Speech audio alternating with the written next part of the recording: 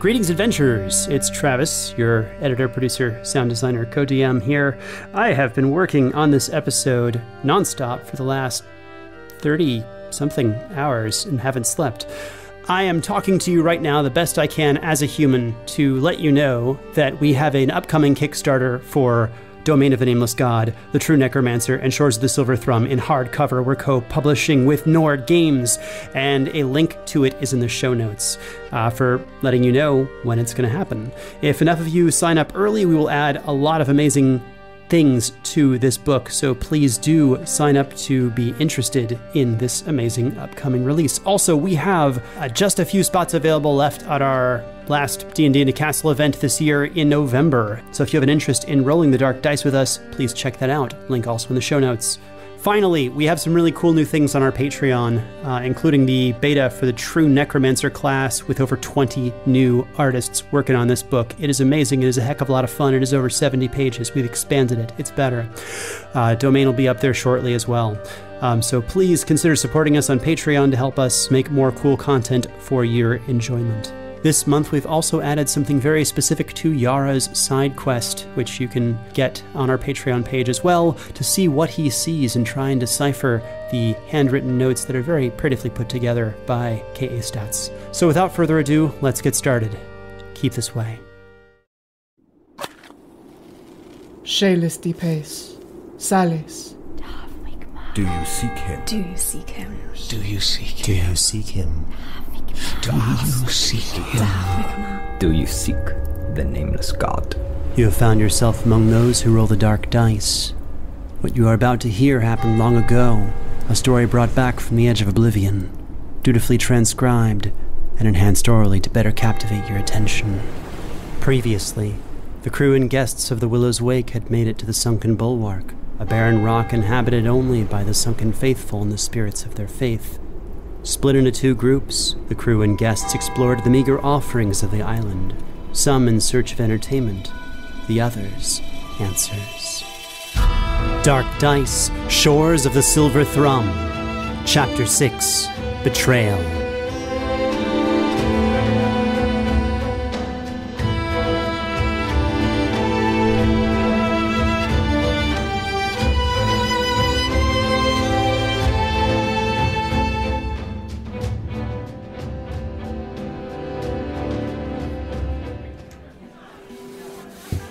I'm gonna go back to Vind and Yue Hai, and I'm like, hey guys, there's an elf lady sitting over there that's telling fortunes. Ajay's getting his read right now. Well, I was actually thinking that because I like to collect local stories and listen to people's life without their consent, I'll grab Nimble's hand and sneak just out of sight near Ajay and say, hey, come along. We both can crouch and listen together. Great, that sounds good. Nimble, unsure of exactly what they were doing, but enthused to be included in an adventure of any kind, followed Yuehai. They sat down next to Sister Prina, unnoticed by Ajay, who didn't seem to care that Yuehai was listening in, at least not now. While this was happening, Vin stayed behind at their table, eavesdropping from afar while his eyes followed Lán as she threw back another pint with gusto. With this, I will tell you what your card conveys. Please cut the deck. Sister Prina looked at Ajay with a sincere smile. Don't be nervous. The future is set, no matter your will. Or so I believe. It was unsettling to hear, certainly, so sure she was about the path of all lives. But the card stared up at Ajay, and he had a choice to make. Glimpse fate, or choose not to believe. I do not get nervous when I have the hands of my forebears to guide me. And I'll cut the deck, take the top card, or I'll sort of put my hand over it and then sort of make eye contact, like, do you want me to flip this over or hand this to you? Ajay now had to roll a D52. 28. Sister Prina motioned for Ajay to flip the card over, and on the other side, an image stared back. A simple mask made of porcelain, or perhaps clay, was broken, cracked down the center. The eyes rested askew now, unable to join back together. Great care was once taken to present a false narrative, a false face to the world. But with each step along your path, the truth will come through, clearer and clearer. Careful, though, for not all truths are easy on the heart. Jare straightens up in the chair, and This is interesting, and I cannot help but think there is perhaps multiple things this could apply to. There is one that I am fearful that it applies to it. Because if it does, then this journey is going to be, for some, shorter than perhaps they had planned. And as I think I'll stand up and then I'll turn back to Sister before leaving and say, You see things. May I ask, if you were to ever see anything of me again, I ask that you find me. I have a feeling that our paths will cross again someday. And I would like to know what it is else that you have seen. But not right now. I have been here hundreds of years, and here I will remain, as long as my bones continue to creak. You are always welcome at my table, in whatever form you take. I'll turn and walk back, sit down at the table with Vind. And I think Jare did not touch any of the booze before, sits down, looks at the bottle of whiskey and just clamps a hand on it and like knocks some back and... As she was explaining it, since Yuehai is already discovered by RJ, and I'm just peeking up from the table and then go, ooh.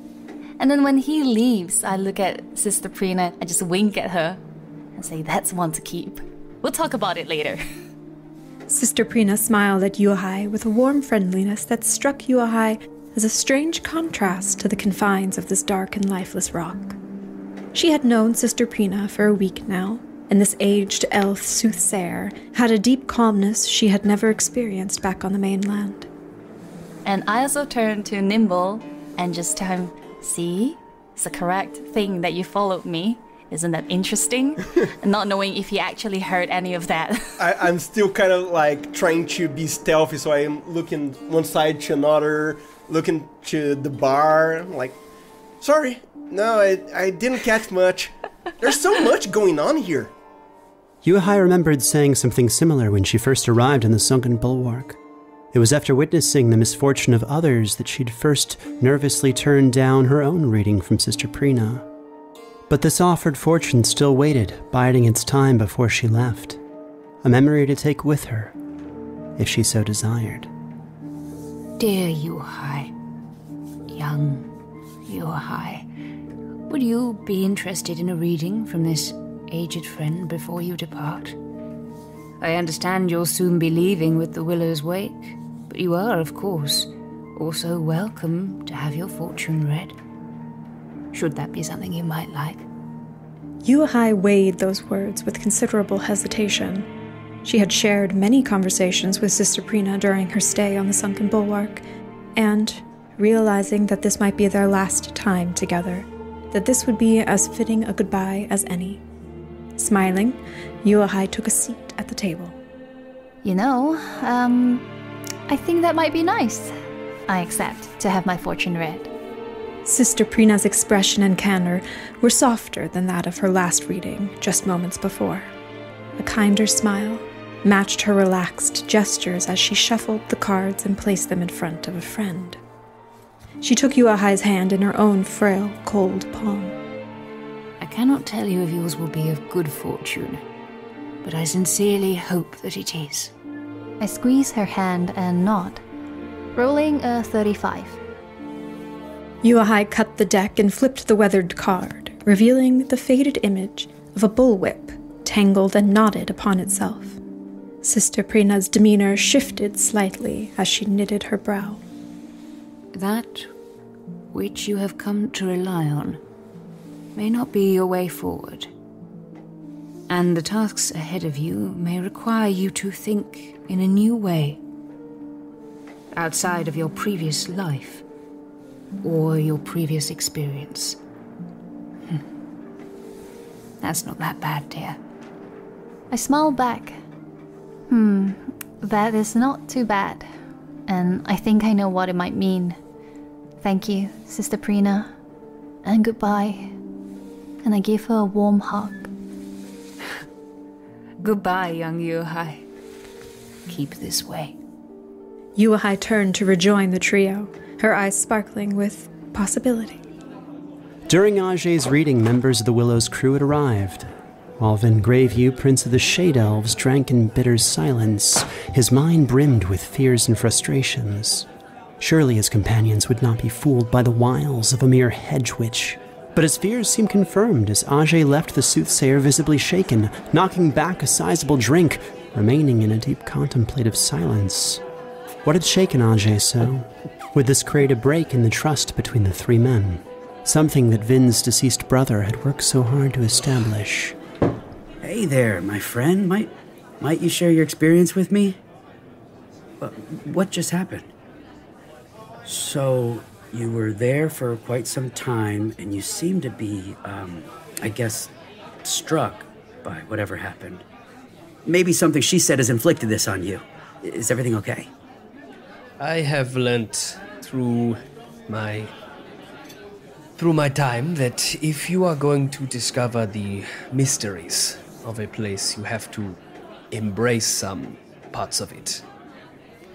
Take our woods, for example. If you do not know the ways of the woods, you can never find your way in them. It's as simple as that. In finding my way here and trying to embrace some of its oddness, I think I have had some suspicions confirmed, which I am not so thrilled about. Or perhaps on one level I am. You see, that woman did I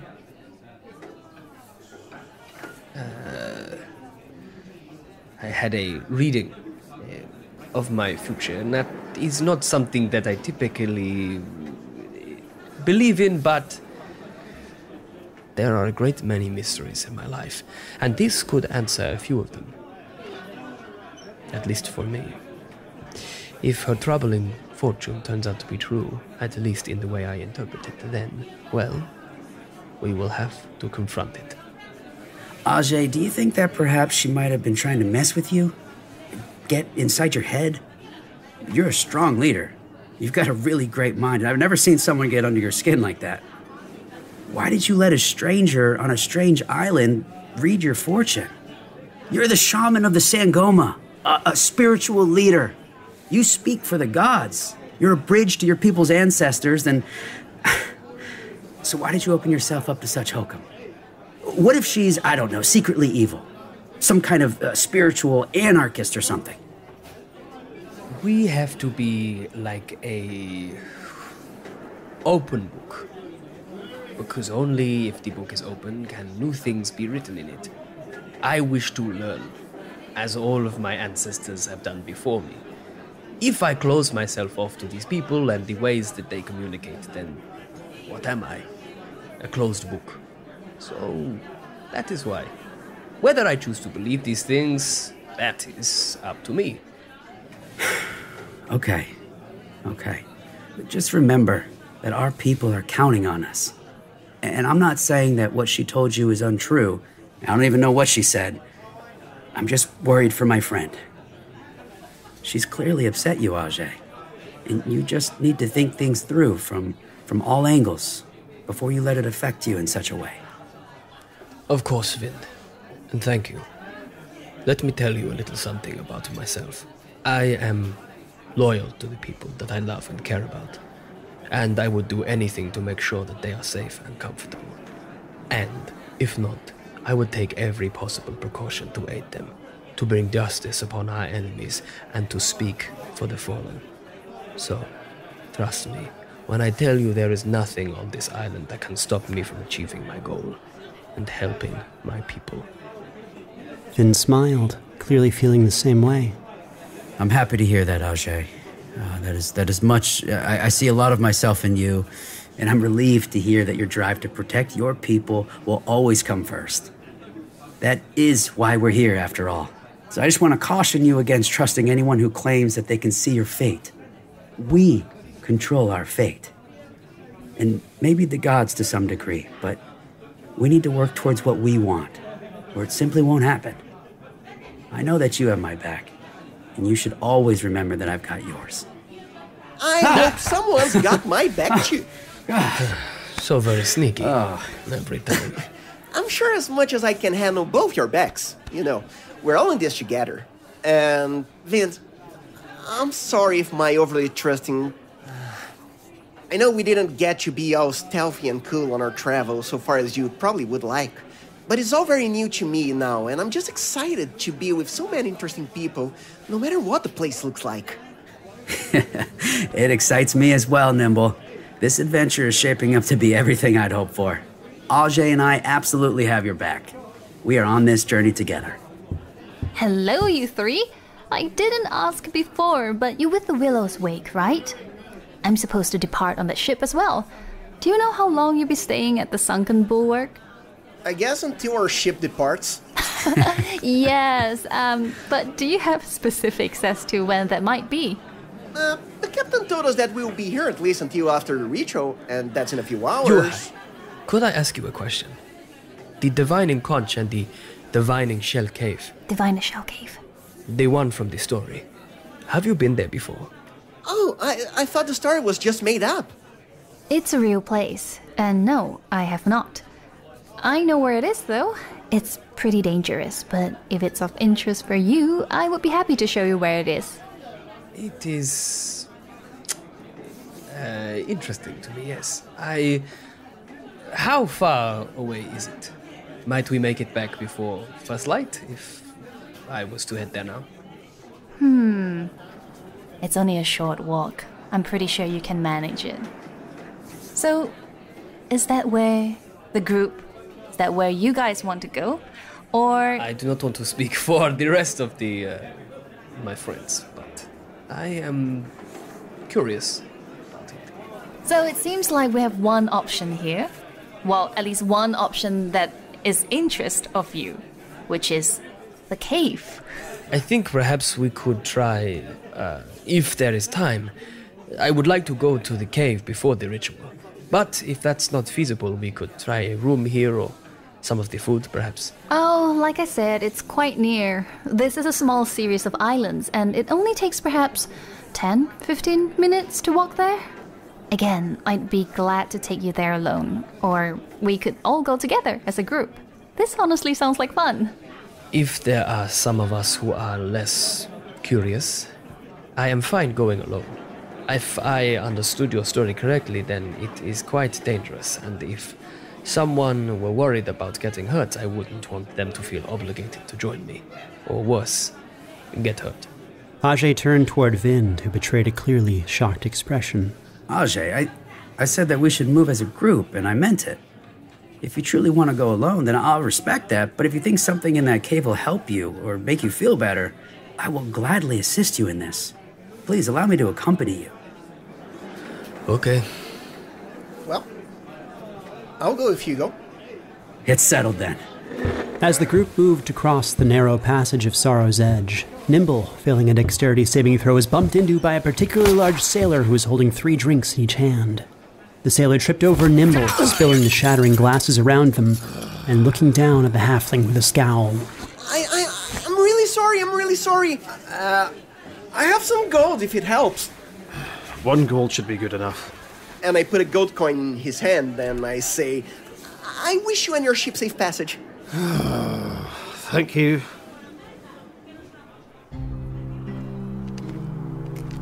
Lady Viviana Bloodchamber, Quinlan, and deckhand Konvo had accompanied the unscrupulous Round Nag crew member Harquin outside of Sorrow's Edge to finish a seedy transaction away from prying, pious eyes.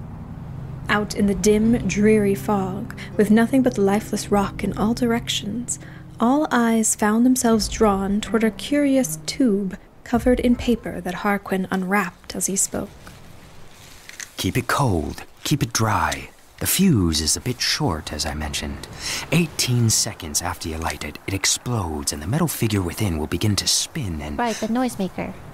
Yes, this is exactly it. The secondary noisemaker will be triggered.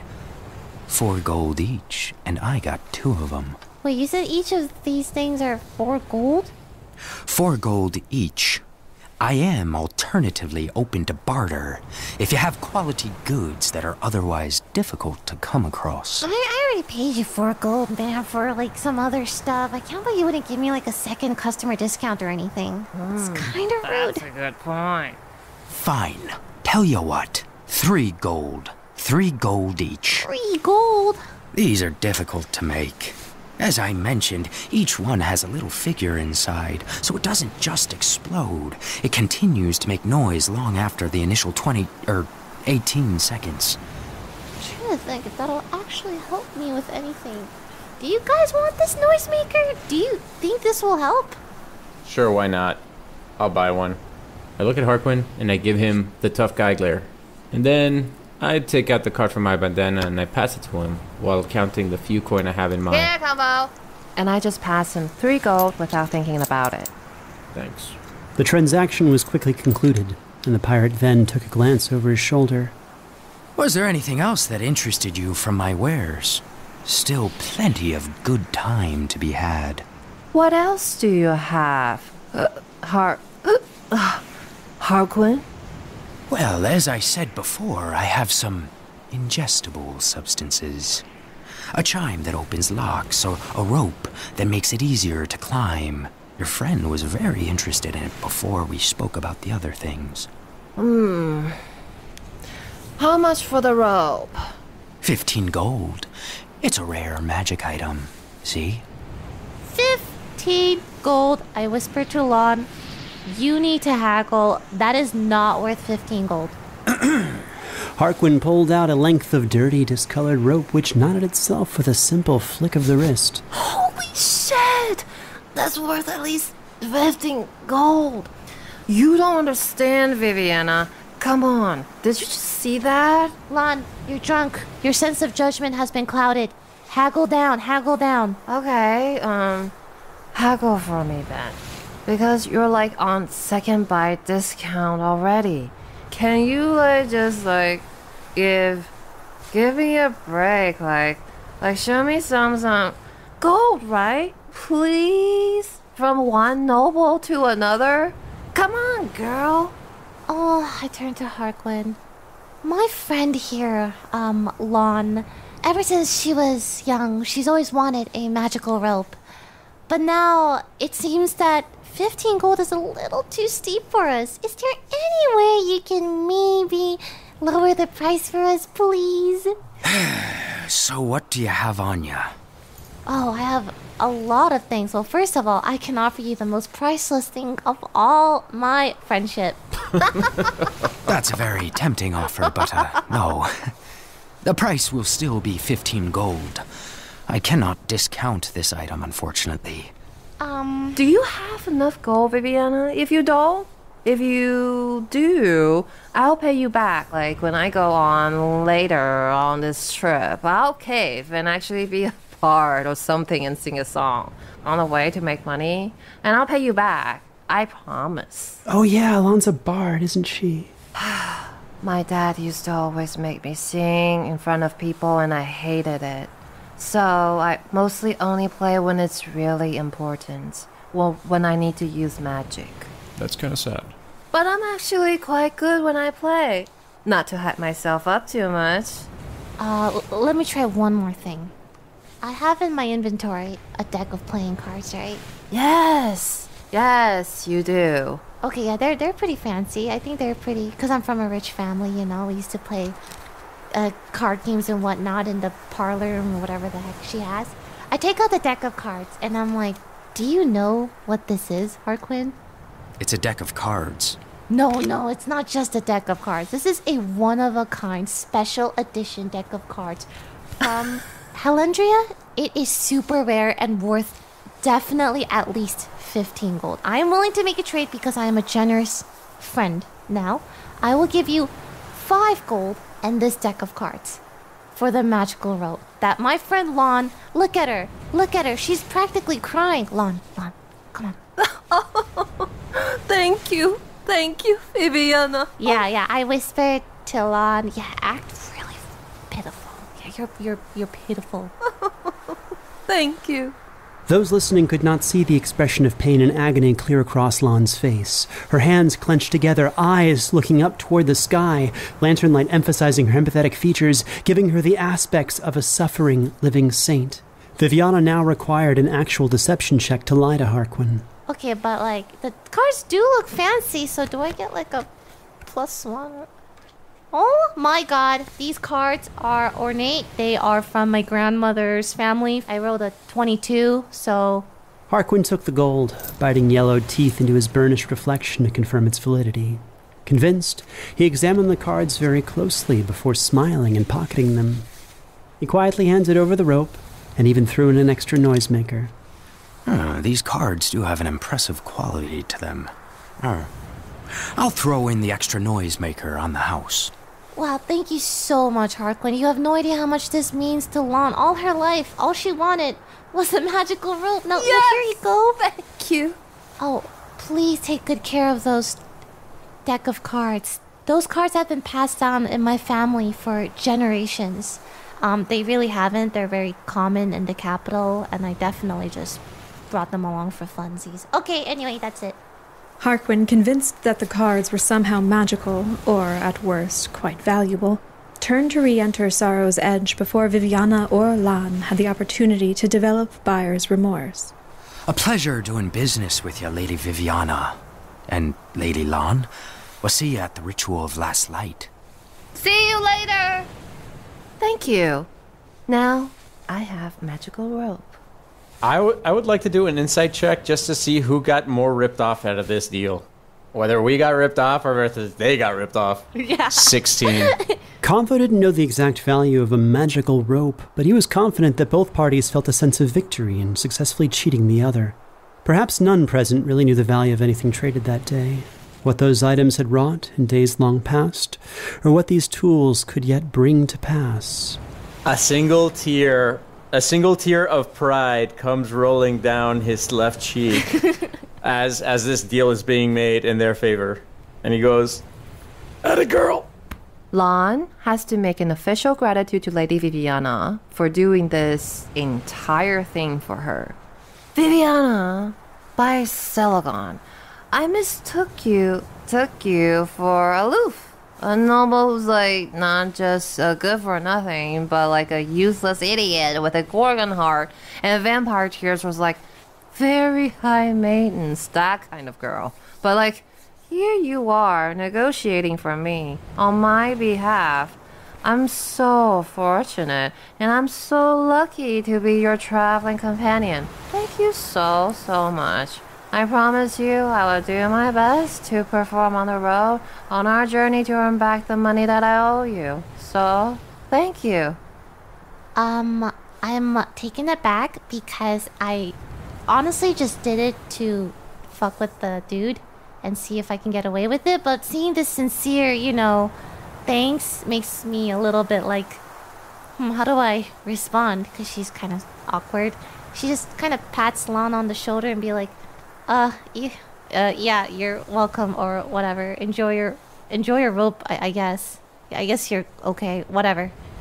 Though lost on an intoxicated Lán, it was clear to Konvo that Viviana was flustered, unaccustomed to being the subject of such generous and yet confusing compliments. Lán just plays with the rope like it's one of those finger traps, tying and untying her hands together. Ooh, yay! Rope! Rope! Even tossing it into the air, creating magical knots and untangling them a bit cathartically, sobering up a little as we walk back towards Sorrel's Edge. Pretty cool, eh? Yeah. I really appreciate this, Viviana. It might be because I didn't have much of a childhood. Yeah. Or it might just be that I've had a lot to drink. I feel like we got scammed. It's just a rope that makes knots. But I assume that you're very drunk and you're just having a blast with this rope. You're like a little kid, And I'm just looking at you like, okay, maybe I did a good thing.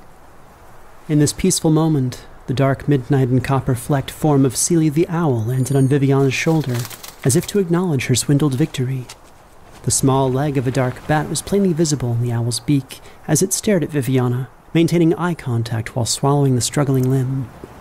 Can I try to pet Celie, like, under the chin, like a little... Viviana gently scratched the owl under the chin, her fluffy down soft to the touch. Oh my god, look at you.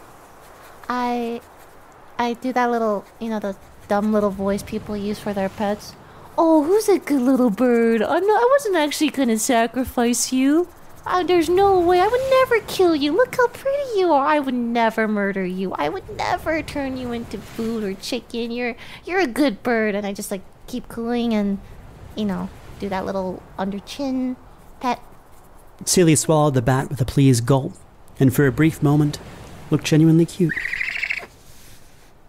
Konvo, where's your small friend? Yeah, he is taking a massive dump right now. Should we just go on without him or what? I think he's gonna be fine. I'm sure he'll catch up. Jare stood himself within the claustrophobic and dry, rotted walls of the treasury. Lit only by his hooded lantern, he could not clearly discern the many objects and wares scattered about the room. What he focused on instead was a plain desk, flanked between a short wooden bookshelf and a long, retired wine shelf which now housed numerous scrolls. A not uncommon practice of filing paperwork in Jare's experience. He took a final glance around the room before his first step, and Jare caught sight of what appeared to be a figure underneath a cloth. First of all, Jare's going to figure out which places he shouldn't step on, just so he doesn't make too much noise while he's moving around. 17 on perception. Similarly to the rest of Sorrow's Edge, the room was constructed from driftwood and ship carcasses. This old wood creaked, groaned, and cracked as the salty air crept within, rotting it lightly from the inside. Jare concluded that his best option was to avoid moving altogether, but this would have made his time here useless. Instead, he reasoned that the points where the nails were placed might be his best option at remaining as quiet as possible. Knowing very well that time and luck both offered diminishing returns, Jare has a particular thing in mind here that he's searching for.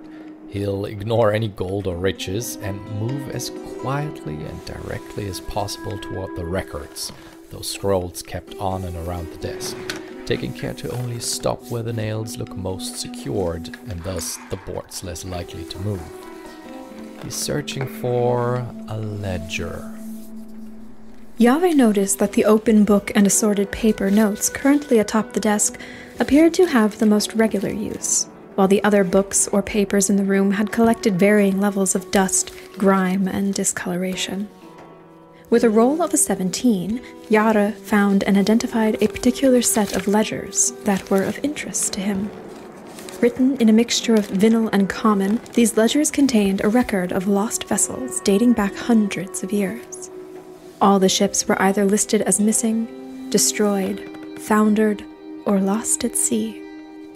Jare was only concerned with those disappearances or losses which took place during his lifetime, his finger tracing letters on the page documenting the year 340, the worst year of Jare's life, and it was on this page he found his quarry, the name of the vessel he had been compelled toward, drawn toward, a singular clue after years of searching.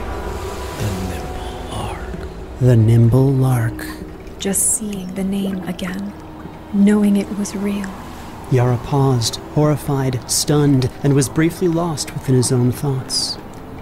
As stress mounted, he let it go with a tense sigh, the weight of that terrible day expelling a subconscious ripple which caused the page before him to shiver. Jare stared at the ledger, took a deep breath, and debated if he had more time to simply copy the information. With a quivering hand, he'll simply rip out the page, pocket it, and scour the rest for information that might be useful. Can I determine who took the notes within the ledger? There don't appear to be any names in the handout beyond the names of the ships, the location of construction, last known location, and the cause of loss. Very nice handwriting, by the way. Jare might have known something. With a knowledge religion check. 15. Jare recalled hearing that temple ledgers were filled out by a variety of literate sunken priests, the duty changing hands every several years. This book, it seemed, saw shifts in handwriting every 3 or 5 decades as a new faithful took to the job. Some recent pages, including the one he'd stolen, had entries written in the same hand until only 5 years ago, when it shifted from the high arches of a banker's handwriting to the more looping, winding characters of a more feminine hand, which became more relaxed with each passing year. Well, sensing that I've probably already spent too much time up here and don't want to get caught up in some kind of Innsmouth situation, Jare's going to do one final scan of the room for anything else of interest before carefully planning his path back to the hatch. Jare's mind began to relax. He had found the thing he'd come for, a potential key to uncovering more about his haunted past, and now he could focus elsewhere. His eyes began to see the room for what it really was, a treasury. He found himself among riches that would make less honest sailors blush, quickly taking inventory and making offhand appraisals of the more interesting items in his mind. Aside from gems, gold, and silver, which he ignored, he was drawn to examine a set of copper-fleeced mittens, a small rod, a cylinder carved with lily and fish motifs currently working as a paperweight, a glass vial innocuously sitting atop the desk, daring him to drink it and find out, a small idol of platinum or silver that he'd unconsciously set aside to review the ledger. No, definitely platinum, and perhaps shark tusk ivory. An idol of Selopos, the beloved serpent saint of the Sunken One. Its sapphire eyes worth more than 10 years' pay. But surely he was no thief, right? Jare spied a small golden sphere bearing the iconography of Selagon, the Lord of Light, and covered in curious runes. Jare, being a believer, or perhaps believer adjacent, was intrigued by this, and while he would not openly call himself a religious man, he felt a very real hesitation at the thought that this object might be sacrificed, cast into the sea. And so he lifted it. The sphere rattled, however, and strangely enough, it felt as though something were inside. That is something he's going to investigate at a later point. With a 16 for religion, Jare, he identifies the trinket as a Selagon puzzle sphere. The Morning Lord is also the god of logic and owls, and he's known to be quite fond of puzzles. But I do wonder what's inside. Later. And Jare's going to have more than a few things to do in his downtime now once he gets back to the ship. Pocketing it, he starts out of the treasury. One last roll was required, a stealth check to leave the room unnoticed. Oh, on a 14, that's a 16. And unfortunately, Jare's timing with the hatch was poor, and the young dwarf below had no difficulty looking up, shocked to see Jare emerge from the locked treasury, anger plain across his face. How did you get up there? I was told to go looking for the outhouse back here. I've been to other places where they lock the doors to the outhouses, but this one has the lock on the wrong side, and it was open. So I just thought... Sir. Be it stone houses or wood, outhouses are never up. Well, I've been told that they do in Alandria, and this place seems pretty progressive. I figured you'd have a hole that maybe leans over the edge or something. Jare would require a deception check. Oh, it's a +5 to a 13. That makes 18. Okay, sir. Let's say I believe you. How'd you get... Just then, the door behind Brother Skandar opened as First Mate Av Mitov and Deckhand Yelena from the Willow's Wake appeared. Oh, there you are, Jare. We've been looking for you. Av. Come on, Jare. We got something we need to help lifting and maybe a bit of fixing. This way, Lost Gates. Looking for the outhouse, but yes, I guess that can wait. And he does a clenching impression. His face looks very... But he helps Av carry whatever needs carrying. The many riches in plain sight that Jare had simply ignored seemed to lend credence to his lie. And as Jare and his accomplices left Sorrow's Edge toward the temple, the young sunken brother began to investigate the lock for faults, while lashing the rope he was using as a belt to the door to keep it firmly closed. So, What are we moving? Looked like you were in a bit of a pinch there. I thought it best to get you out of there. Alice good? Everything's good. Now. Konvo, where's your small friend? Yeah, he is taking a massive dump right now. Should we just go on without him, or what? I think he's gonna be fine. I'm sure he'll catch up. And at that moment, Jare, as if on command, tells Af he'll meet up with the rest of the crew in a moment and appears in that thick fog with a very pleased grin on his face. How's your stomach feeling, buddy? Tough day, huh? Yes, I can assure you that my stomach is fine now. Thank you. You drink like a boy. You drink like a little boy so much. I cannot believe that you have such a beard that nice for being such a whelpling. Jare nervously scratched his beard as he made eye contact with Seely, trying to determine the best way to redirect the conversation. Don't worry, alcohol gives me constipation too. He's going to give Seely a nod that the other is, well, maybe Konvo, but the others can't really interpret, but Seely will know that he's achieved the thing part of what he wanted to do. From my perspective, it looks like you came back after taking a poop, and then you looked at your owl and nodded, like, yeah, I did that. So I'm like, oh, he's a very interesting guy. Whatever floats your boat. Lán continues playing with the rope. I'm glad that your bowel movement was without complication. But Jare is looking very relieved, so easy mistake to make. Oh yeah, no, I buy it. Yeah. Totally. I kind of whispered to Vienna. He's been a little backed up since Ember God. And I whisper back, you know what? To be quite honest with you, so have I. Do you need to go to the outhouse? Oh no, I'm kind of constipated right now. I'm actually too anxious to go to the outhouse because I feel like Fluffy's going to die. That's very reasonable. A very reasonable reason to feel anxious. Let's just go to the Sunken Temple before we get a chance to get into too much trouble with that rope. Yes, Av and Yelena are waiting for us over there, just before the tideway. Earlier that day, that very short, dark day, Ajay, Nimble, Vind, and Yuahai had set off to explore the bulwark, specifically a cave legend to be the location of the mythical diviner Conch. As they traveled through the thick fog across rocks gray and sharp, under a light, chilling rain, a priest appeared, climbing up from the edge of a cliff. His back was overburdened by a simple pack full of seaweed, and he took a moment to warn the team of the dangers of hidden ledges nearby before nodding and returning to his work. At this, Nimble touches the stone beneath him and says in Giant, "Let us not stray from our path."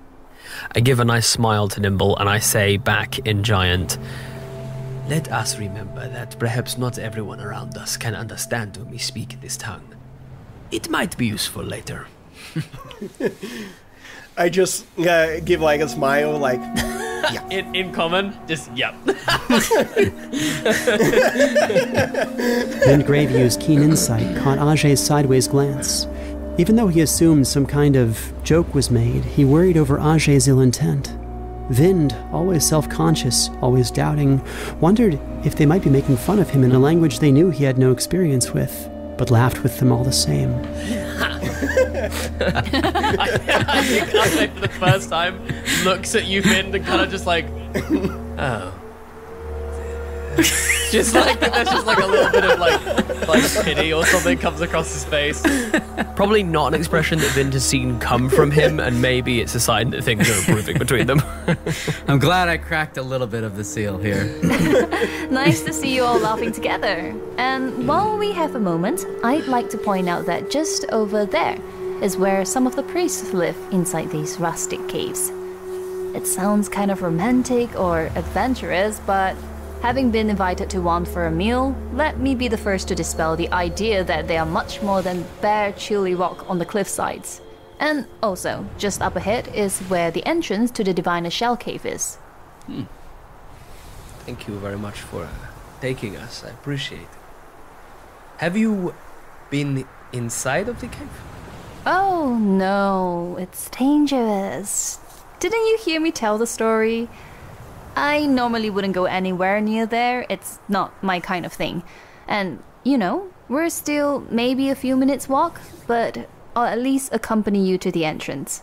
Maybe walking near the back here, next to Nimble, while you tall folk lead the way. But, can I ask, is there a reason you would like us to walk ahead of you? Should we be expecting something, perhaps? If you've never gone to the cave because you think it's dangerous, why pick today to get a closer look? I mean, it's a bit curious, is it not? I look up to the sky, I breathe in the salty seawater, and I turn to them, and I say, "You three are very interesting.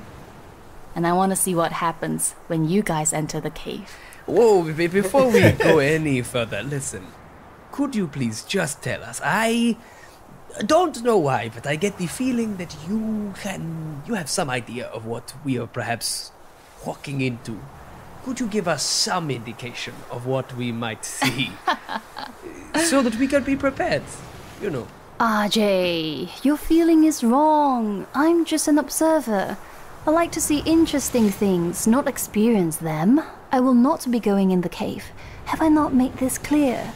It is dangerous. Can I please, can I see if Yuhai is telling the whole truth and nothing but the truth in this moment, please? Yuhai would need to either roll a deception or persuasion roll, making sure not to tell anyone if she was telling the truth or not, unless Ajay exceeded the roll. Yeah, don't tell me which one it is. That is a -1, so it's 18. Nimble's very believing. Oh, Nimble. Oh, Nimble. I got a 19. I can see that you don't quite believe me, so I'll come clean about it. As you may know, I like to collect stories. And I feel like the three of you might go on to do something interesting in the fabled Diviner Shell Cave of Legend. And if that happens, I would like to collect that story to share. I'm quite curious what you might learn, or if you even come back. It's not every day that the leaders of 3 communities come this far from home on a holy pilgrimage, right? So, I plan to lead you to the entrance and talk to you once you leave. That way, I can say I was there when the story happened. It lends credibility, but so much as there can be in such fable. Okay, what's the reason we want to go into this dangerous cave? Did something special happen there? All right. I completely forgot, Vin. You weren't there for the story. Perhaps you might enlighten me, Yuhai, on, the whole cave situation. In the myth, which I recited beautifully, a lovely Selkie died in the cave while trying to learn her heart's true desire because she felt so lost in her life. See, the diviner conch within the cave tells you the answer to your heart's true desire.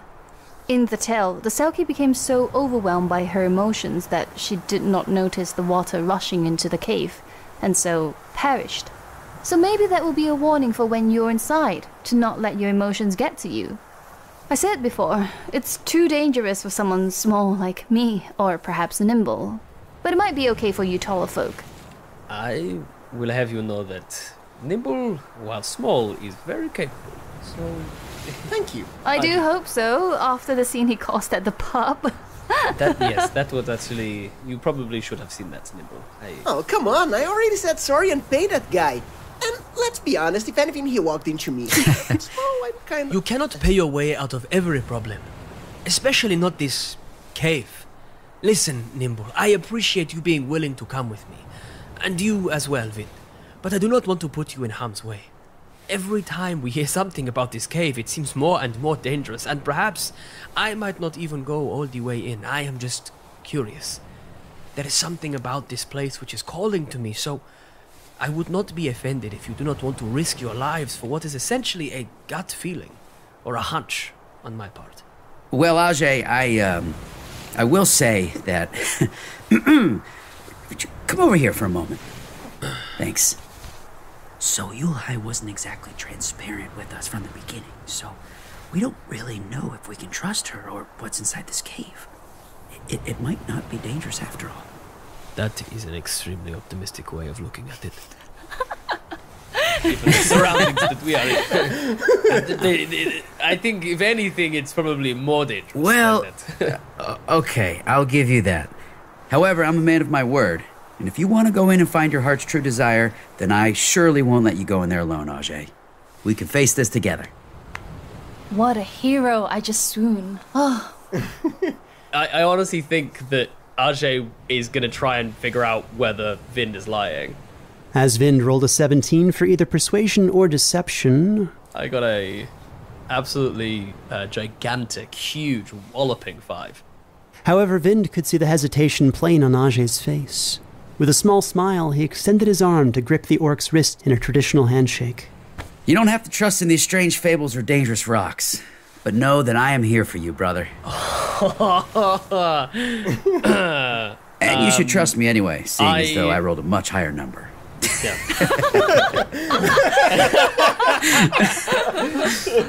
Jare looks down for a second and his brow furrows, and he looks conflicted for a second and looks back up at you. And he'll take your wrist and shake it and say, I believe that you will try to keep me and Nimble safe. But there are things that you must answer honestly when we are back on the Willow. I do not want to ruin this moment by bringing them up now. And I want you to know that I sincerely appreciate your aid. I would just like to quick say something here. I did not even see you. How did you, where did you Nimble, were you there the whole time? You have to understand, Nimble, you are so much smaller than I am, so I cannot, my eyeline is up here, I cannot see you. You have to give me some forewarning. Big steps, big loud steps, please, next time. Big loud steps. I would just like to say something. I know I'm small, and I know that I can maybe be distracted by all of this exciting stuff, but when it really comes down to it, this fling took down a giant. This knife took a fish as big as you are. And I have the support of my people to keep the Shady River safe. So I need you to give me the same benefit of the doubt. Do not take me for just a simple burrow folk. In my village, we all work together. And even though we're small by your standards, we catch more, we accomplish more by working together. So I am here, same as you, miles and miles from my home, and I'm here to do good. We walk this path together, regardless of our height. Don't forget that, Jare. And I start walking. Having traveled with the carefree man for so long, Vin and Jare realized that they had taken for granted that he was actually the Nimbleremble Troutspinetrout, a name that was known throughout their respective homes as a warrior, hunter, and mediator. Jare, in particular, only now connected these brave acts to the small form that walked ahead of him. The others followed Nimble, catching up in a few paces. I'm sorry, friend. I had forgotten your strength. It is my honor to have you join me in this hour. Thank you, Nimble. No worries, Jare. Sorry if I was too serious there for a moment. It is my honor to be taking this journey with you too. So, let's do this. As bats swooped by overhead, Nimble simply nodded as he instinctively inspected the ground for tracks. But the hard rocks and puddles of seawater left nothing to be read. As they continued, a cliff face unexpectedly revealed itself from within the fog, a 300-foot drop, presumably to rocks and salty waves below. A narrow ledge was the only indication of a path down, and down towards their destination. I'd like to use guidance. I would probably give it to RJ because he's the tallest and he can walk first. 举手之劳. I will take it. Thank you very much. I appreciate it. I feel I may need it, huh? For the next 60 seconds, Jare was able to add a d4 to any one ability of his choice. For the next 60 seconds, I tried to do a backflip immediately. I've never been able to do one. Be careful. The cliff face is very narrow. Yeah, exactly. That's what I'm thinking. Now's the best time. If I'm ever going to do a backflip on a cliff face, now is the time to do it. Jare reached within his cloak, removing what appeared to be the branch of a tree from its sling across his back. In a single forceful snap, he split the branch in half, giving half to Uahai and returning the other half to its place within his undercloak. If we do not emerge from the cave in time for the ritual, would you please present this to the Tide Altar as an offering for my people, the Sanguma, and ask that the Sunken One might bless our land? Uahai stared at the branch in her hand. Yes, I can do that. But may I ask what this is exactly? This is the branch of the Fosonia tree. It is an extremely old tree, the roots of which have been touched by all of my ancestors. It sits just above my home, the Mithraea of Sangoma, deep under the ground. And like our lungs, it pulls in breath. The great roots hold the living memories of the ones that live beneath them, the memories of our people. As such, it is a sacred being. And only small pieces of the Fosonia tree can be harvested and crafted into only the finest things related to our beliefs. The staff I carry, and Ajay holds out his hand and in it materializes a staff of this dull, knotted, dark, rich-looking wood with these kind of golden veins running through it, and he says, "This was made from a fallen branch of the Fosonia tree, and it was carried by the spiritual leader of the Sangoma, me. This tree is very special to us, and I hope that the Sunken One will see this branch from it as an offering of peace and a sign of respect." Vin would like to respectfully grab Ajay and pull him aside and have a quick conversation, if that's okay. Ajay. What is it?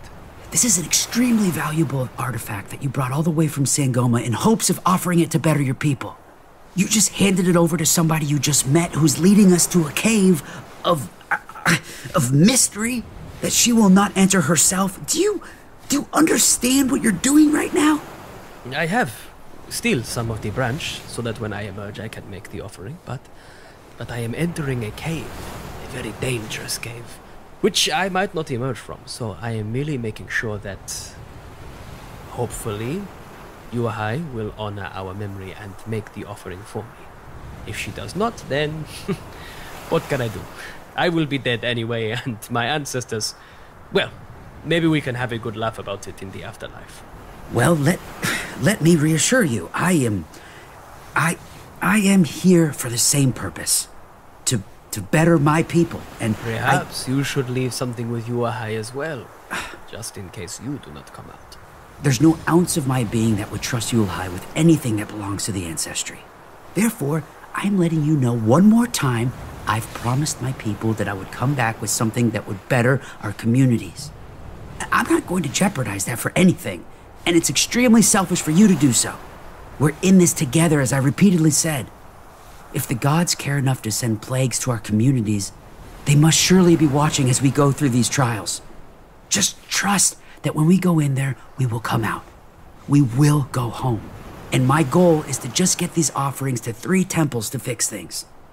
I'm strongly advising you not to trust Yuehai with something so valuable. Maybe it's the animal eye shine, the look of a fox or snake looking to steal something, or the weird scars on her arms she's so keen to hide, but I don't trust her. What'll you do if she just leaves? Yuehai's keen ears perked up. Her name had drawn her attention. She gives Vin the side eye. I do not need to trust Yuehai. It is up to Yuehai to trust herself. Whether she wants to do what is right or not, whether she does, it is none of my business. I have not jeopardized my mission in any way, and if it is all the same to you, I am happy to get into this cave before the tide changes. Fine. We'll do as you wish. Just remember that I spoke against this if anything happens. Of course. I appreciate your counsel. That is the reason I broke it in half. Okay, Yuehai. Congratulations. Are you going to be at the ritual later? We can see each other then. Yes, and I take RJ's branch close to my chest and hug it so I don't lose it, and I say, well, I'll do my best, and I hope you will be able to give the offering by yourself at the end of this. I hope you still come out of the cave alive, or at least 2 of you, and I side-eye Vin. And then I just flip my hair and I walk away. The cliff face and its path to the Diviner Shell Cave were very narrow, and during certain sections, Ajay had to slide sideways as antlers caused him to tilt in a precarious manner towards the waters below.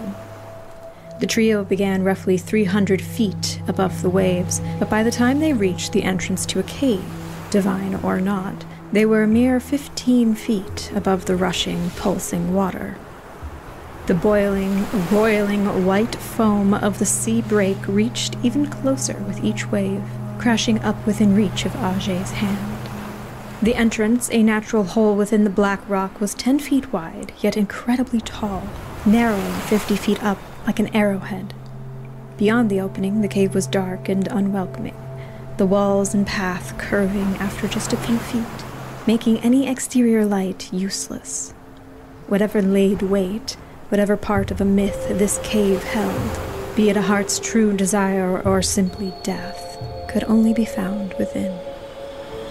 I will go first, since it was my idea. You will also have a chance to run, if something unfriendly lurks within. I suggest that we go in height order, just to, well, it is the most satisfying. As we enter the cave, every time we go around a corner or something, I'm going to whisper a little cantrip under my breath and leave a little floating orb behind us that we can potentially act as a guide to help us on our way back out should we need to. Interesting. And attuned as he is to the spiritual world, Age feels... Well, he can certainly feel something, a presence perhaps, but he's not going to say this to the others just yet. Instead, he's just going to run his hands down the stone as he goes and tries to get a better listen. A strange golden residue remained in Age's hands, even after his staff vanished into the darkness. And rubbing his hands together, he was able to form small glowing orbs of light in an instant. As Age, Vind, and Nimble walked deeper into the cave, they all came to realize that they were walking downward. Sometimes the rocks had sheared and appeared like natural steps. At other points, the slick, darkened stone sloped gently down. A small trickle of seawater flowed beside their feet, racing them down into the dark below. The whole of the cave echoed the rush of sea waves crashing outside its walls, and fresh seaweed yet hung from jagged protrusions. Age calmly came to a stop at a large drop-off ahead of him, illuminated by one of the golden glowing orbs, a sudden cliff that descended about 9 or 10 feet to a visible shelf of stone, the first of many. Such a drop was nothing for someone of Age's stature, and surely not the descendant of a subterranean people. But a sudden and terrifying realization came over them all simultaneously. This is an underwater cave. We're well beneath the waterline. I do not like this already. An athletics or acrobatics check was now required for those who attempt to navigate the uneven, slippery rocks, based on how their character might descend. 4 again, really? Athletics for me. 8. If only. Honestly, if only I could have an 8. Lights present, and with no shortage of experience climbing similar terrain, they each needed to roll a 10 or higher. But perhaps the fear of being underwater, or the algae or barnacles underfoot, caused the men to misjudge their efforts. When they landed, they didn't land on the feet they'd intended to land on, but on the butts they were trying to save. Taking... 10. I rolled quite high. Sorry. Oh, no. 10 bludgeoning damage. That's like... Yeah, I rolled. almost half my life. I rolled unreasonably well. Which could be justified in that the first 10-foot ledge was only the first drop of many. Age slipped, careening down toward the edge, and Vind, in an effort to help his friend, was similarly brought off balance and so tumbled. Nimble, who had attempted to quickly catch up with them to slow their descent, was unable to slow his own momentum as he crashed into them near the edge of the first cliff. The trio, spilling over and crashing from one ledge down to the next and the next, landed in ankle-deep water with a splash.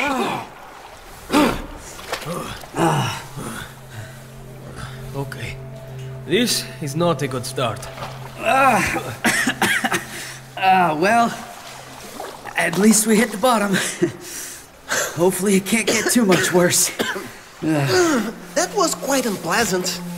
I think now that the breath's coming back to my lungs, I can really almost taste the salt and sulfur in the air. Damn it. You know what? I'm gonna heal us. I got a bit of magic in me. You know, I can cure some wounds. Light wounds. So I grab a bit of seaweed and whisper, "This was our mistake. Please let us not die right at the beginning of this cave." Okay, so that's an 8 for me. But Jare seemed distracted, listening to what sounded like a very quiet whisper. The voice was not frightening. It sounded like someone, no, somewhere was trying to speak to him, and yet he could not discern word from wave. As he closed his eyes to try and hear it, he felt something very familiar. Someone was trying to give him something sought after, something so precious to him. But its words and whose voice he heard remained unrecognizable. Jare, having had similar experiences in the past, knows that talking back is not normally the correct course. So trusting in this, at least for a moment, will allow himself to be guided towards this voice. I feel connected to something in this cave, spiritually. I'm going to follow it, but perhaps you could keep an eye out around us, just in case I miss something. I have to give this my full attention to seek the source of it. Yeah, that's fine. Follow your intuition. We have your back. Right, Nimble? Yeah. I get my fling, a polished rock, and I'm like looking around. Vind held his spear out in front of him, nervously looking through the darkness for danger, while Nimble found himself distracted by the many black polished stones among his feet, brought in by the waves for as long as the cave had existed, perhaps. These stones were perfect and dark, like the eyes of a large fish, unblinking, expectant. I pick up one of the rocks and examine it. It was so strange to see such dark stone. All the stones of the Shade Hill River back home held colors so well. Red and brown and white were normal. Some even came in greens and yellows. But here was only a uniform depth that matched the eyes of the giant he'd killed so many years ago. The indiscernible whispers grew deeper, fuller, but never louder as the group walked further into the cave. Before Jare, half hidden in a wall of solid rock, a giant conch shell swirled, its opening facing Jare and the rolling waters around his feet. The whispers themselves did not issue from the conch. In fact, the conch seemed to sap them up, quieting the voices as Jare approached. It was lusterless, gray, and larger than any natural conch would grow, and for this it seemed monstrous, if not divine, in origin. This had to be the shell from the myth. Of this Jare was sure. Now Jare was met with a decision. Did he wish to know his heart's truest desire? Jare kind of looks around himself and seems to be muttering something. In Orc, he says, "It is with your guidance that I have come this far, and I hope that the decision that I am about to make is one that you all would have taken also. Together, we go as one." And I'll step forward to the conch, having hopefully garnered my ancestor's blessing. Knowing that he could not remove the conch from the wall, as it had been there since time immemorial, Jare instead stepped and leaned closer. He strained, closed his eyes to hear what it ushered, whispered, what it wanted to say. The conch would only tell him the answer to his heart's truest desire, which did not include the question he had intended, wished to ask. For even the best of intentions can be clouded by the heart. And as Jare closed his eyes and remained motionless, time passed. Especially for those around him, deep within that underwater cave. A roar, foam and water had sprayed in, the tide rising even faster. It began around Vin's ankles, for Nimble a little higher, and now around Vin's knees, and for Nimble his hips. So, Vin, the tide seems to be rising, and I'm not sure how long it will be safe for us to be here. Yes, I noticed that as well. Jare? Vin, that doesn't seem to work. We're running out of time here. He's out of our reach right now, and we have to get him out of there. Nimble, we are quite deep in this cave, and we're both a great deal smaller than Jare. I don't think we could lift him in the best of conditions, much less out of here. we could hardly get in, which was the easy part. And I think even if it were just the two of us, our odds of getting out are getting worse by the moment. He's in some kind of spiritual trance, surrounded by his ancestors. Perhaps they led him here. So I'd like to believe that they'll keep him safe. But I seriously doubt they'll extend that kindness to us. We've both tried and failed to wake him up. It's time we ask ourselves if we're comfortable leaving him in their care, in the hopes that he wakes up before the tide takes him away. Are you prepared to leave him, or do you want to continue to wait? Do you have a rope or something? I mean, I can start climbing first and maybe make it easier for us to get out once I'm up there. Ajay has rope. Here, I'll stay back for a few more minutes while you set it up. Before we get started though, Nimble, I forgot to ask, do you swim? Yeah. Okay, so worst case scenario, I can maybe grab him and swim out of here before the tides rise up too much. I don't know if I can do it. I'm not that strong of a swimmer. Nimble, I'm gonna write a message for him and climb with you. I thought I was maybe a bit braver. I'm gonna at least write a message with the spear on the rock in front of him, so when he comes to, he knows where we are. And I'm gonna write, we have left a rope to help you get back to the entrance. Run while you can. And Vin just realized that's a bit long-winded to chisel out. Yeah. I'm sorry. Vince, come on, this is no time for fancy stuff. Just go with run. Vin etches the word run and looks at Nimble, who's already securing the rope. Nimble, are you okay with this? Yeah, not exactly. I mean, yeah, I believe so. He was prepared for this. And by the looks of it, he's not alone there. He'll be okay. Please be okay. Nimble and Vind, choosing to leave while Ajay was so entranced, succeeded sanity saving throws. Hearing the calming voice of a leader like Vind, knowing that Ajay was responsible enough to not only make his own decisions, but to dig himself out of his own grave, Nimble was able to justify leaving, given that he would also be creating some way of easing the shaman's escape. Okay, finish this knot. Nimble continued moving, guided by his survival instincts, though his heart raced as waters rose. But within Ajay's mind, the world seemed very different. Ajay walked slowly, following a calming voice that echoed and danced. He didn't know if it was the voice of the conch, the selkie, or the one true thing that he desired to know. Either way, it filled the air in his lungs. It shone on the back of his eyelids, sat on the tip of his tongue. As he saw flashes of a creature, the body of a horse, the head and antlers of a stag that looked so similar to his own, the long tail of a jaguar. This creature walked and waited, observed, standing not only over hills and mountains but also fields and forests, always just beyond a circle of mourners. Shion, the mourner, a saint of Jagarin, Ajay knew this. Jagarin was not a god his people followed, but this thing, the embodiment of nature, of the seasons, this creature he had seen, and his people had seen. It majestically strode through the forest, and sometimes it moved through the sky.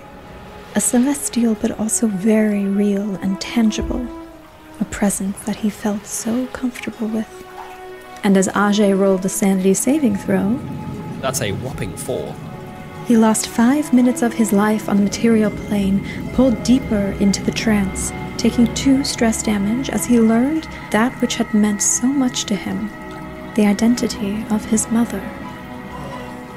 And while Ajay explored the world of spirits, in the world of particulars, a skills challenge had begun.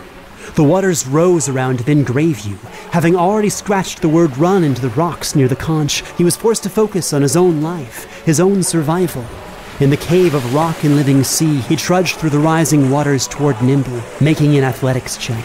I have a 23. Then reached the far end of the cave rather quickly, given that the water was already deeper near its only exit. Shockingly, he discovered just how much deeper it would be. The whole cavern rested at a slant, and he was already chest deep in the water by the time he reached its far end. He found purchase on a rock jutting out from the wall and pulled himself out from the water. Nimble, having rolled a 20 on acrobatics, had already jumped from stone to stone and, free of the water, had made progress up the first cliff. Vind, searching for familiar handholds, now required a roll for survival. A survival roll. 24. With the coordinated efforts of Vind's experience and Nimble's climbing skills, both men were able to make it higher up the slick cliff face. The final purchase was almost within their grasp. 19. This impressive teamwork saved Nimble in that very moment as one of the rocks used as a handhold just moments before blasted forward, spewing water from the newest hole in the cliff rock. Thankfully, Nimble was already past it. On the other side of the cave, within his mind, Jare saw beautiful funerals and rites of death, and in every scene this creature stood ever watchful in the distance, observant and respectful. She had more to tell him, but all at once he felt his ancestors hold his attention, and he felt like he'd fallen into a river. As he fell from his dreamlike state, in the far distance Jare watched as people dressed in black robes pushed a reed boat out into the water. But as the scene faded, the river did not, and it was cold, icy, and he felt stone beneath his feet once more. Jare could smell salt, taste it. He was in a cave. Water was rising. His friends were already beyond him, further up. They left him there. A little lower than Jare's eye line, the word run had been scratched into the tide-polished stone. He's in potential imminent danger, and I think snaps out of it as he starts to think of his people, the fact that he has a task here. This was like a selfish endeavor, and he needs to get out of here. Jare kind of shake his head, turn and look at where they fell from, and there is like little specks, like almost like gold flakes, appear where they fell from, and the gold flecks start to be surrounded by shadow, and there appears to be almost like a humanoid form, extends a hand down towards Jare. Jare reaches a hand up out of the water, but even though he's some distance away from this creature, seemingly grabs hold of it and pulls. Jare then appears in place of this creature, as I'm going to use Misty Step to teleport myself up there. There we go, dirty 20. Jare closed his eyes, and in a blink of smoke that was swallowed by the roiling sea spray, he appeared across the cave. He then stood on the thin shelf just beneath Vind as salty water rushed past him from various openings in the underground cave. Jare will reach down and be like, oh, where's my... I swear I had a length We were going to throw it to you later! Jare, we have your rope. We can toss it over and help you towards us. Do not worry about me. I am fine. Just use my rope to get the two of you out of here. Quit being stubborn and accept the help. Okay. Here. And Vin uses all of his strength to anchor the rope before he heaves it as mightily as he can over to Jare, expecting it to land perfectly in his massive paws before pulling him up towards myself and Nimble. So near to winning the skills challenge, all Vind Gravy required was a strength check. I've rolled a 1 plus 1. I've got 2. As Vind hoisted the rope back, preparing to throw it, please roll a d4. A 1. Could you roll a percentage die? No reason. Yes. Well, it's either a 10 or a... Nope, also a 1. Are you sure these dice you sent over aren't cursed or something? I swear to God, people are going to think I'm rigging this. Can you please lower the camera a little bit so we just have a screenshot for posterity? Thanks. Okay. As Vin hoisted the rope back and threw it, the rope's free end slashed Jare across the face for 2 damage. That hit me in the eye! I'm so sorry, Jare. I'm so sorry. But a loop in the body of the rope wrapped around Nimble's arm, and as Vin pulled with all his strength, Nimble was sent off the edge. What? He fell down into those dark waters, still attached by the rope. I told you not to worry about me! I was just trying to do what was right. The rope around Nimble's body tangled more with every sloshing wave. Nimble could feel it creeping closer and closer to his neck, coiled like the long fingers of a watery grave. Nimble was sinking in angry, turbulent water in which he could no longer stand. He could not hear the yelling in the cave over the dull echoes of rolling rocks and constrained waves. Okay. I feel the rope, so I'm going to use that as my guide, you know. I'm going to use light of hand, trying to get the rope, grab it firmly, and pull myself up, because I know on the other end it's Vind. So... Oh, come on. 8? Nimble attempted to follow the rope up to his friends above, the friends that could aid him, but as he pulled on the rope, he realized he was only making it tighter and tighter around himself, and he continued to sink into the water. Part of Nimble's consciousness disassociated, lost in his mind, in his thoughts, and he realized as his body thrashed that his foot had now lodged itself between 2 of the eroded stalagmites on the floor. Woof, boy. Without hesitation, Jare is going to swan dive into the water down below where Nimble fell, and I'm just going to make a dexterity roll to basically try and do as perfect a swan dive as I can to try and catch Nimble and follow the rope to its end, assuming that the two are still connected, and then once I find him, I want to pull him out as quickly as possible. 12. Jare dove headfirst into the icy water and at first was again surprised by the feel of salt water, the grit of it. It was not how water should feel on the skin, not in the woods, not back home. And as he dove, heroic intentions aside, Jare had miscalculated the depth of the water and thus took 4 damage. Just because the 3-foot-tall person was fully submerged below the water did not mean Jare would be. Yep, that's fair. At this point, Vin watches Jare jump in and realizes that this has very much become a life-or-death situation. Vin is, unknown to his allies, a coward at heart, and tells himself that if he could just reach the top of the cave, get to the entrance as quickly as possible by himself, he can maybe do something that will help his friends when they join him up there. And rolling a 13 for the inevitable sanity saving throw. From where he stood, Vin was able to reach a safe point near the mouth of the cave, but with every inch his inner thoughts cursed and hissed at him, causing 10 stress damage. It surprised Vin to feel this way, the guilt and stress of leaving Nimble and Jare behind, and as Vin stood atop the first cliff, watching water pour in with every wave, staring down to the dark pitch of the cave below, guilt consumed him. So I tried to take my fish dagger and cut some of the rope that's strangling me free with a... Oh, come on, 9. Well, I've been worse. Realizing that he's made an impulsive decision to save his friend and that very likely it will cost them their lives, Jare is going to simply close his eyes and, with his ancestors, reach out with his mind on the Sunken One, Eldritch. He hopes that his prayer, a genuine one, will offer some calming touch to the waves and give them a small break in the churning water that they'll need to get out. Jare could roll a religion check. Dirty 20. Vind looked down into the crashing waves below as ever-flowing water poured over his feet and funneled down into the Diviner Shell cave. His friends had vanished, and now, for the briefest of moments, the waves behind him calmed and the waters below ceased their suscitation. From the settling darkness, a large hand burst from the water's surface, and Jare grasped for the sharp rocks. The half-orc shaman climbed out from the calming waters. Under one arm, carried like a barrel of precious wine, was Nimble. Jare climbed up further and further, reaching the edge of the rock shelf Vind stood upon. He reached out his free hand for Vind, exhausted, breathless. So all Jare needs is a hand, an assisting hand, to be brought up to land. Vind, help, please. A curious expression crossed Vind's face, one that was unfamiliar to Jare.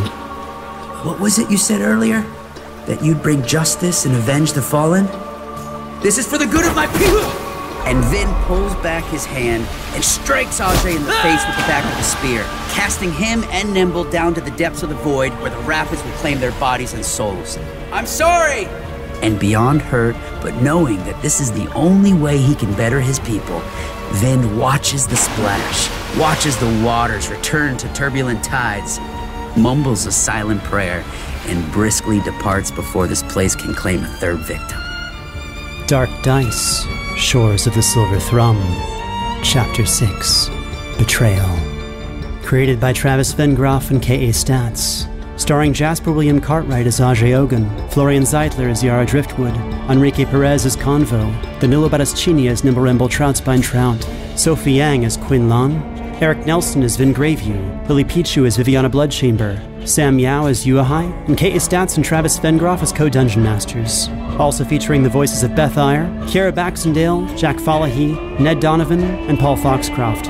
This episode was produced and edited with sound design by Travis Vengroff, mixed and mastered by Dayn Leonardson, transcriptions by Shion Francois, and executive producers AJ Punkin, Maico Villegas, Dennis Greenhill, and Carol Vengroff. This episode features music by Brandon Boone, David Wise, Stephen Malin, Hitoshi Sakamoto, and Travis Vengroff. To see the paper that Yara picked up, for early access to adventures, and to support this show, please visit patreon.com/foolandscholar. There are still a few spaces available to join us at D&D in a Castle in November, and please check out our new book, Unnatural Horrors, launching soon on Kickstarter. This is a Fool and Scholar production. Thank you for listening.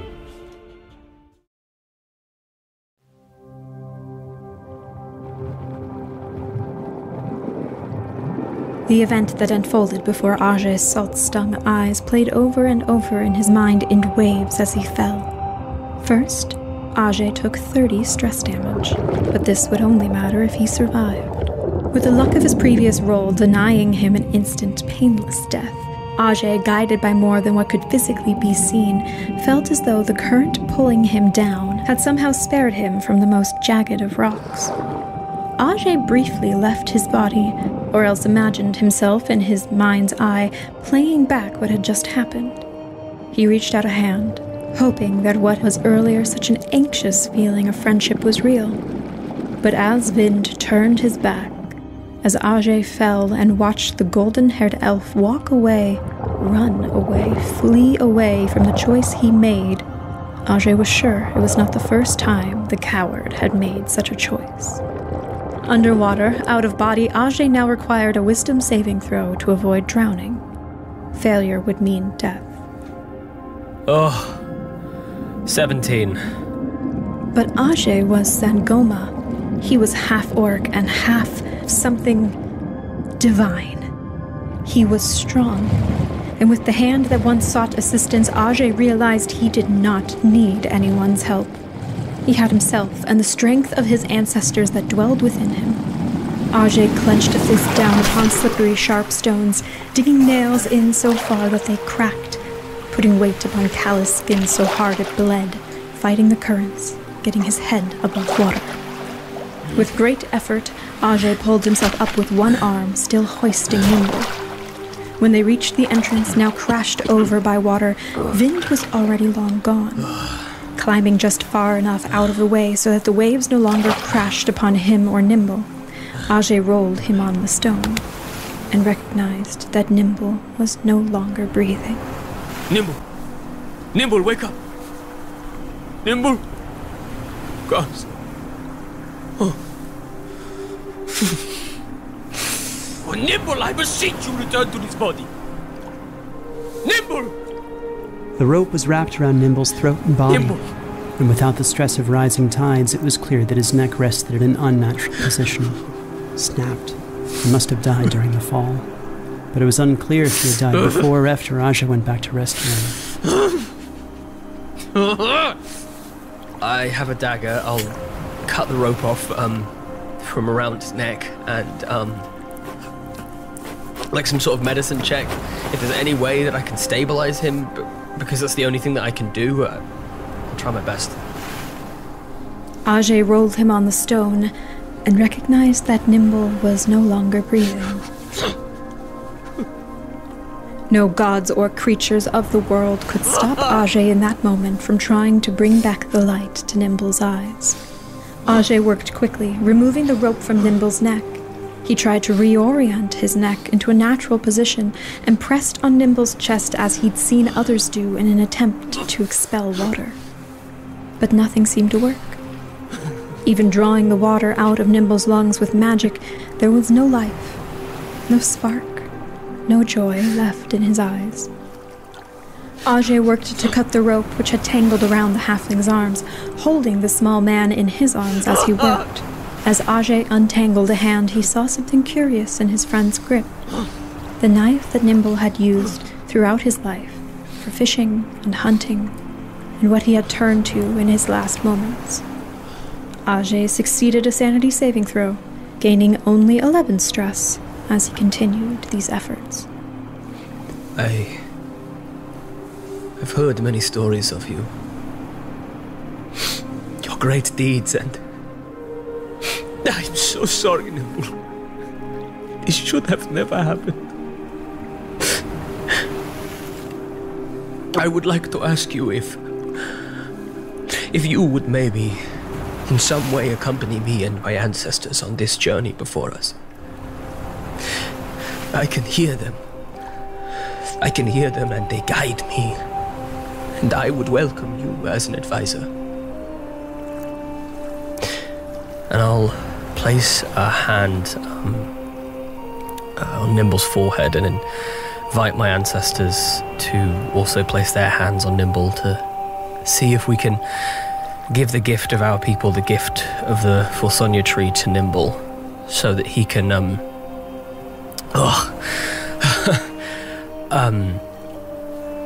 so even if he cannot speak to me directly, then perhaps Nimble might be able to speak to his family or ancestors of the past, just so that he's not alone in death. I have done this more times than I would like to admit. Fallen friends. It is a shame that you did not fall in a hunt or in a battle against a great beast, but perhaps in your beliefs in nature, God will honor you through the deeds of your life and not the circumstances of your passing. If only all of us could have such kindness. Nimble, I will ensure that everyone knows exactly what you did and who you were. I hope that a small part of you will come on this journey with me.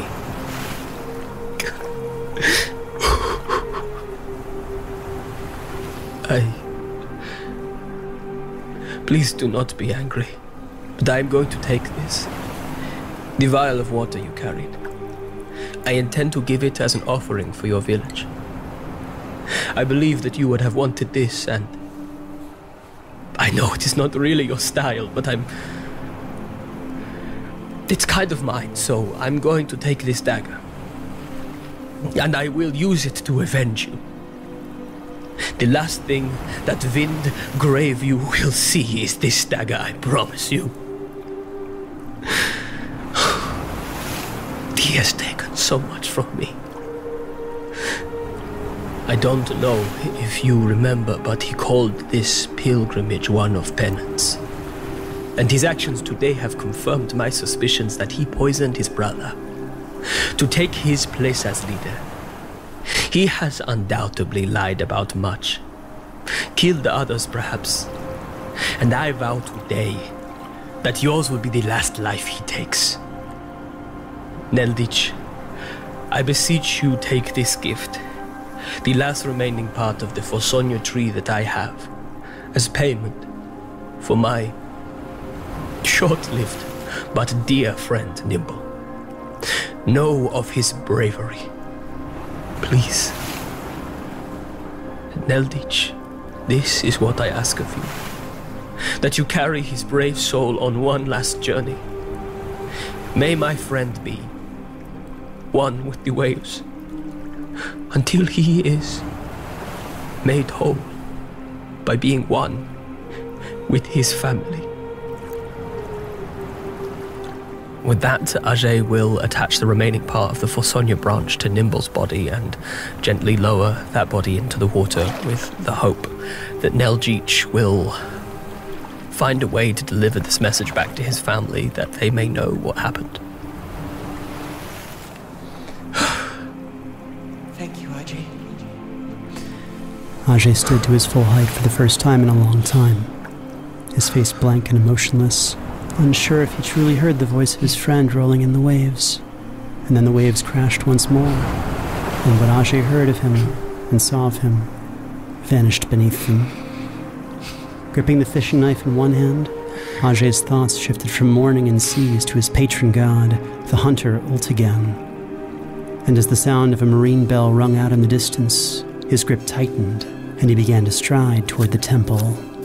The observance of last light would soon begin.